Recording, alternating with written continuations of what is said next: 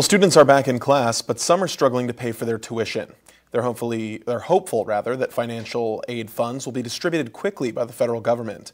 Eyewitness News reporter Solomon Ladvinka went to CSUB today to find out what students are saying about the delay.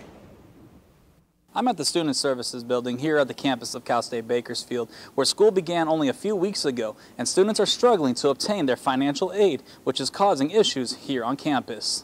Let us know that it's a potential problem so we can prepare for it, rather than all of a sudden. The new application for federal student aid has been unveiled and has been a challenge for students and parents applying. And so my appeal was approved like the week before classes started, so I went in and I was like, hey, so what's going on? Where's my financial aid? What's up? And they were like, oh, well, you have to do an academic plan and it has to be signed by your advisor and you have to sign it and then you can get your financial aid. And I said, okay, so what can I do to speed that up? And they're like, nothing. You have to wait. There's 200 people in front of you. The main issue is that the Department of Education's new application was delayed, causing headaches for incoming students. In light of the ongoing issues, FAFSA's executive advisor said that they've heard from students and other stakeholders that they want a better, simpler process, and that they promise to deliver a better product going forward.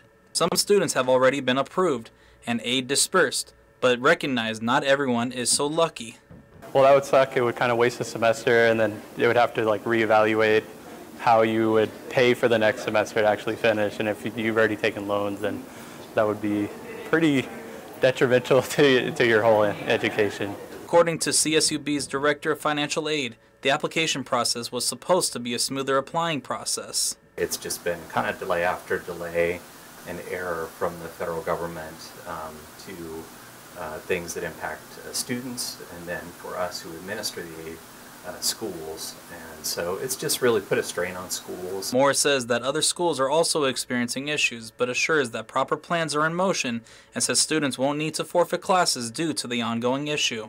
I know there's some difficult situations for students, but just definitely want to let students know that we're here to help them. We definitely want them here. We want them in school, and we want to help them get the aid they're eligible for.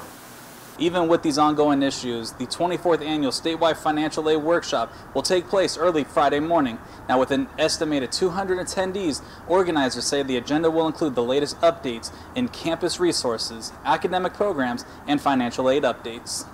In Cal State Bakersfield, Solomon Ladvinka, Eyewitness News.